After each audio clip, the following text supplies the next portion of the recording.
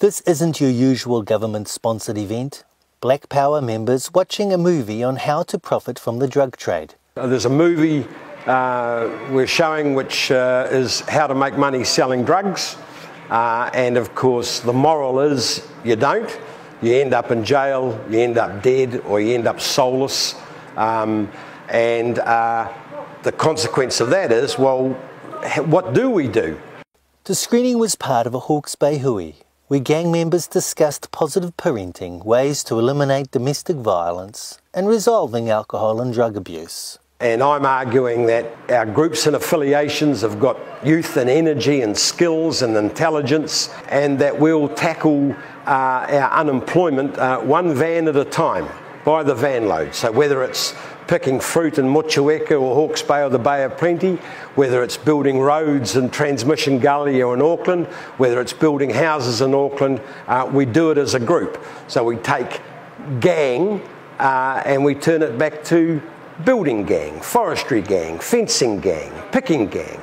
So we take that affiliative instinct and we turn it to a positive purpose.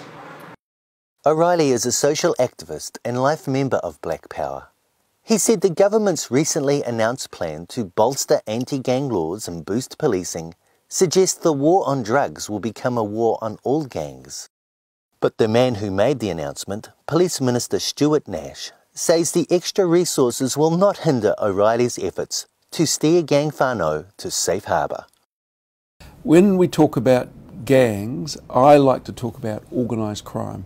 Okay, now gangs are a subset of that, and there are some very, very bad people who are running some of our gangs. This is why I talk about cutting the head off the snake. We want to go after the people who are responsible, i.e. the leaders of organised crime, responsible for peddling methamphetamine into our communities. We haven't got a strategy to go after every single of the 5,625 gang members that are on that have been identified.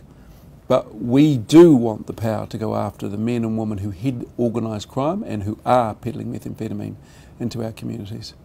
O'Reilly says the government policy of helping gangs become socially productive contractors was discarded by the fourth Labour government in favour of an overseas theory. The North American model is based on ethnic gangs, people who may not actually have a belief in the society into which they've come. We need to differentiate between criminal gangs and the indigenous gangs. So the indigenous gangs belong here. They are the people, they manifest in this way.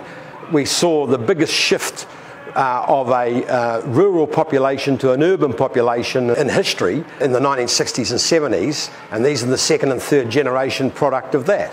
And so it's as Māori and Polynesian people start to reassert themselves, start to find themselves as whānau.